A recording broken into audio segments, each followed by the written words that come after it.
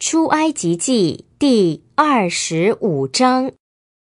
耶和华对摩西说：你要告诉以色列民，叫他们给我送礼物来。所有心里乐意奉献的人，你们就可以收下他们给我的礼物。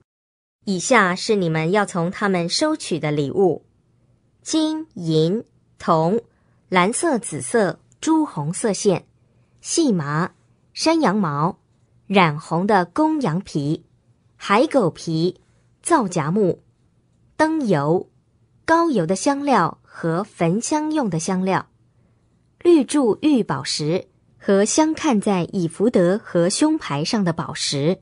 他们要为我建造圣所，使我可以在他们中间居住，按着我指示你建造会幕和一切器具的样式，你们要照样建造。他们要用皂荚木做一个柜，长110公分，宽66公分，高66公分。你要用纯金包柜，内外都要包上。柜上的四围要做金边，你要铸造4个金环，安放在柜的4角上，2个环在这边，2个环在那边。你要用皂荚木做几根柜杠，并要用金包裹起来。你要把柜杠穿在柜旁的环中，以便用杠抬柜。柜杠要常留在柜的环中，不可抽出环外。你要把我赐给你的法版放在柜里。你要用纯金做施恩座，长110公分，宽66公分。你要用黄金锤成2个基路伯，放在施恩座的两端，这端做个基路伯，那端做个基路伯，2基路伯要与施恩座连在一起制造。在施恩座的两端，2基路伯要在上面展开双翼，遮掩施恩座。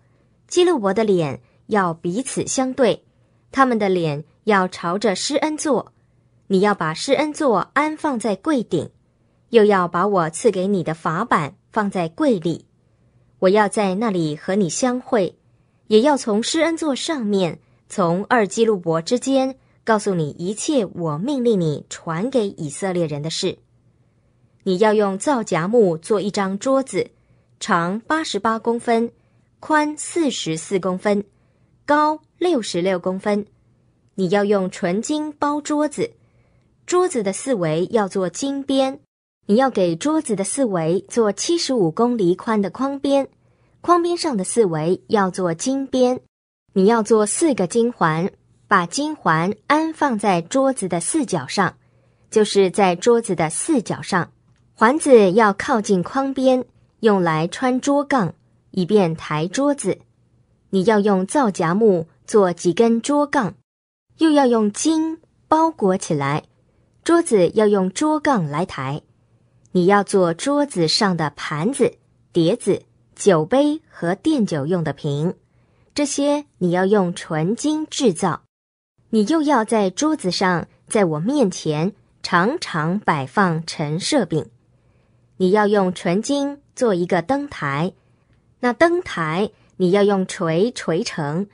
灯台的座、杆、杯、球、花都要与灯台连在一起。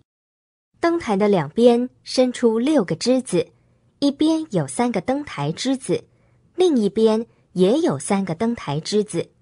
在第一个枝子上有3个杯，形状像杏花，有球有花。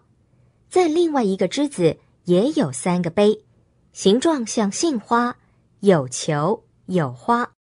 从灯台伸出的6个枝子都是这样。灯台上有4个杯，形状像杏花，有球有花。每2个枝子的下面有球和灯台相连。从灯台伸出来的6个枝子都是这样。球和枝子都要与灯台连在一起，都是从一块纯金锤成的。